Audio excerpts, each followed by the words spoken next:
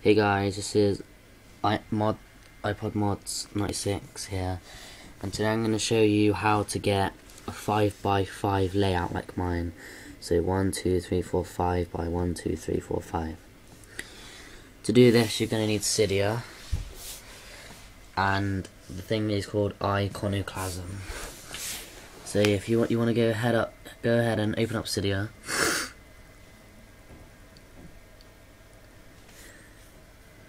Wait for it to load.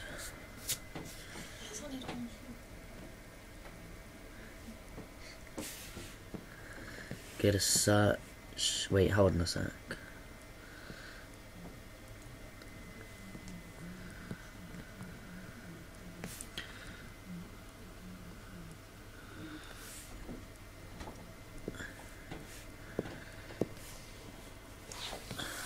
Hang on, my city just went weird.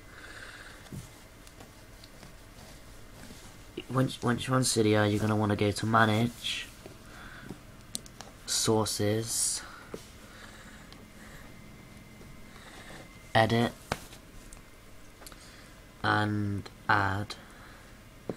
And you're going to want to add repo.insanely.com. repo.insanely.com. And once you've done that, you want to go ahead and open it up, and I'll put the link in the description.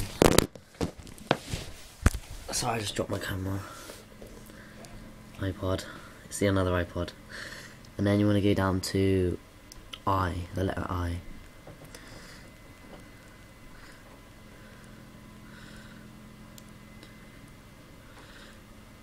And there it is. You want to download Iconoclasm iOS 4.4.x.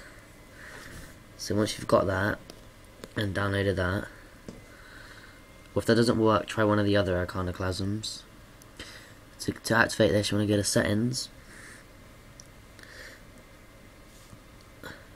go on Iconoclasm, turn it on, and just change your layout. I got 5x5 at the moment, and you can even get 3x3. You can even get 5x2, 3x3. I'll get 3x3 just to show you what this one looks like.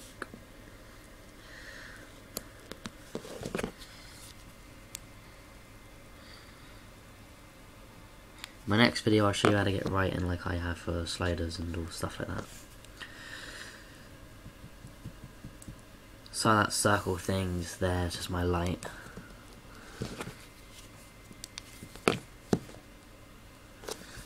Just waiting for it to turn back on.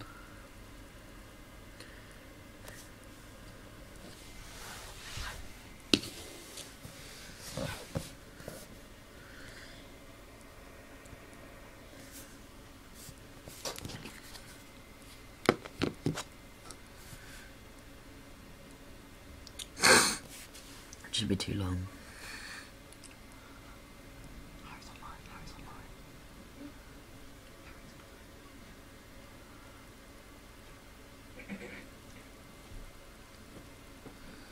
Then you want to, once I've done that, as you can see, I got 3x3, which is quite cool, but obviously it's a lot of pages.